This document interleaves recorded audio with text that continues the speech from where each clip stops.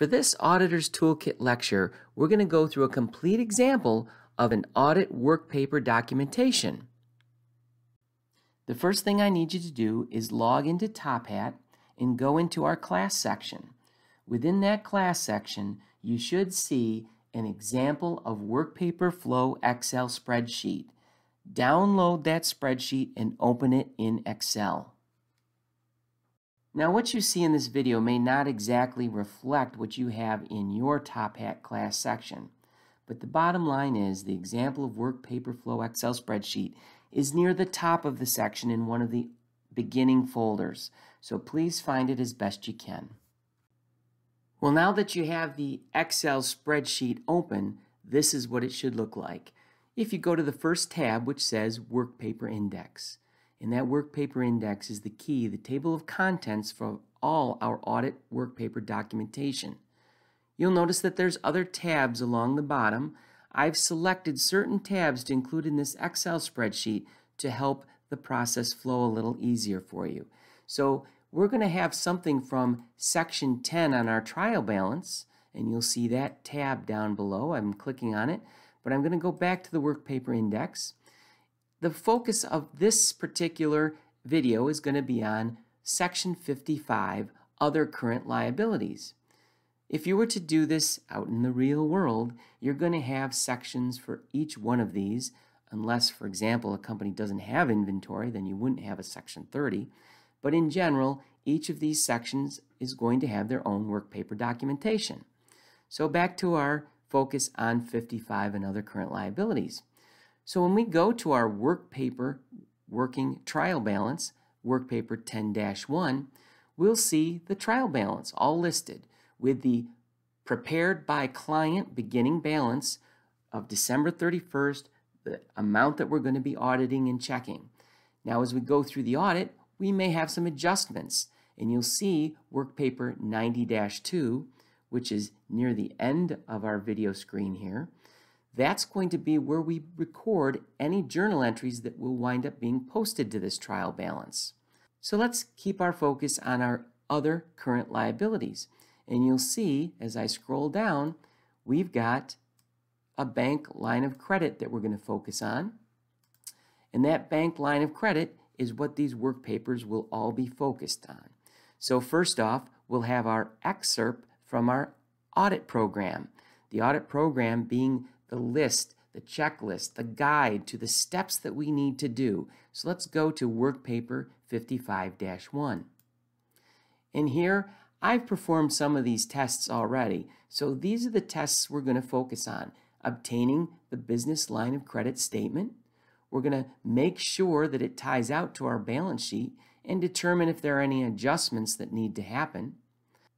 And then finally, we're going to state in our opinion if the bank line of credit balance reported on the financial statements is fairly presented in accordance with GAAP. So here is our checklist. So let's go through the rest of these. So let's go to our 55-2, our bank line of credit lead sheet. And what does the lead sheet do? It reflects that balance as though we've taken this particular working trial balance section over on 10-1 and copied it over to our lead sheet so that we'll be able to work with it here and verify that the balance is what we want it to be. If we had multiple accounts, we would list the accounts. Let's say inventory, which might have work in process, raw materials, finished goods. We might have an inventory lead sheet that lists all those different accounts to come up with our total inventory. But in this particular example, we only have the bank line of credit. So the first thing we're going to do is we're going to grab that 2020 balance from our trial balance. If we go over here, it's $80,000. That's what the client has prepared as the total. So we go back to our 55-2 lead sheet, and we're going to put $80,000 in that field. Now, where did we get it? We got it from our workpaper 10-1, and we'll put that in there. So it agreed to our trial balance. Now we can move on to the process of figuring out whether we have any net adjustments that we're going to put on this lead sheet to agree to our total adjusted balance. Let's look at our 55-3 bank line of credit summary. And on here, it turns out we have two line of credits, one with U.S. Bank for $30,000 and one with M&T Bank for $100,000. But that's the max they could be. What have we actually used of these bank line of credits? That's what we're going to want to report on our financial statements. Now in 2019, our ending balance was $25,000 on the U.S. Bank and $40,000 on the M&T. Well, we've got to come up with what our new ending balance is for these particular items that will total up to our total bank line of credit. So we go to Workpaper 55-4, which is our bank line of credit statement, and that's our U.S. Bank.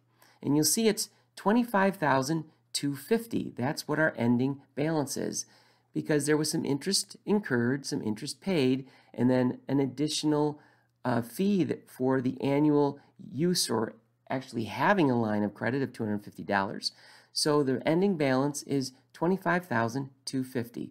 So we will go back to our line of credit summary and we will put $25,250 in there as our balance. Now our workpaper reference, well, we got that off of Workpaper 55-4. So we'll put 55-4. Now we know exactly where that number came from. You'll see this whole ticking and tying process helps the auditor to quickly go back and find things throughout the process. So now we'll go to Bank Statement 55-5, and our M&T loan is $55,300. There was an additional $10,000 of borrowing, plus we had some interest again, and we paid that interest, and again an annual fee. So we have $55,300 as our balance. So we'll go back over to our summary and we'll put $55,300, and that will be our balance for the M&T Bank. We'll do our reference of 55-5. So now we know what our balance is for our bank line of credit. But if you'll remember, the lead sheet shows us that our client only had $80,000 there, and we have figured out it's $80,550. So that means we're going to have a $550 adjustment, which is all based on those annual fees, but it does increase our end of year line of credit balance so that we'll have an adjusted balance of $80,550. Now that's what we're ultimately going to want on our workpaper. But we want to document this adjustment. And where do we do that? We do that in our Workpaper 90-1 and Workpaper 90-2. First off, let's do 90-2 and the proposed journal entry. We know on 12/31/2020 we received some bank service fees that totaled $550 that the client didn't record. And what that did is it increased our bank line of credit for $550. So we're going to credit that. So that's one that we're going to book. So we'll actually show that we prepared it. And that's what we need to do on each of these worksheets, is show that we prepared these items.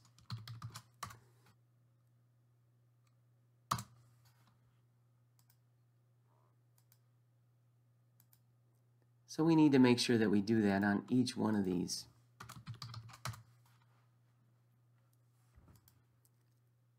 Now that we've prepared our journal entry and we know that's going to affect the income statement and the liabilities, we know that the lack of recording bank service fees, that's the explanation. So for 90-1, we'll record that on 55-2, where we had that difference going back there again of that $550. We'll record that $550. That's the amount that the statements are going to be off. What it's going to do is it's actually underreported our liabilities. We'll record that it understated our liabilities by $550, and it over recorded our income of $550 because the service charges were not done. So we've got our journal entry on 90-2 again. We're going to carry that over to our working trial balance. And on that working trial balance, we're going to show a $550 increase to our bank line of credit.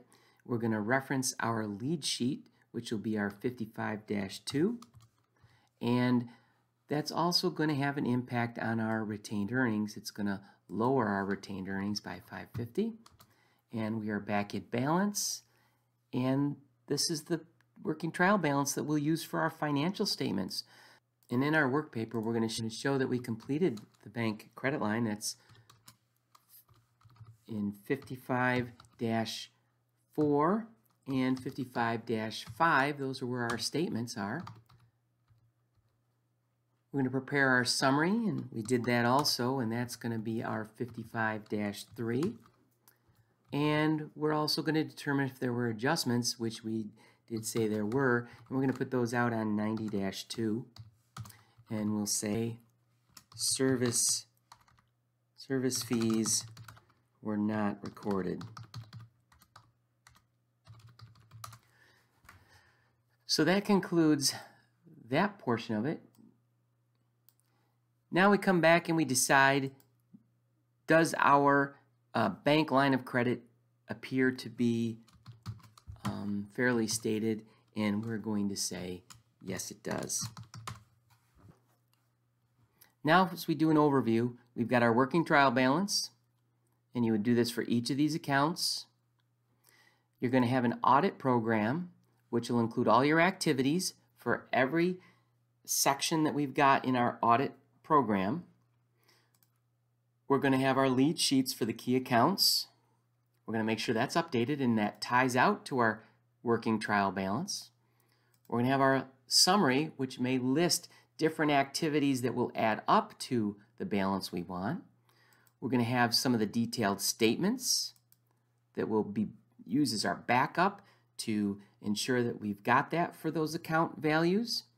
And then if there are any misstatements and journal entries that needed to be recorded related to the audit. That completes our Auditor's Toolkit lecture on an audit work paper example.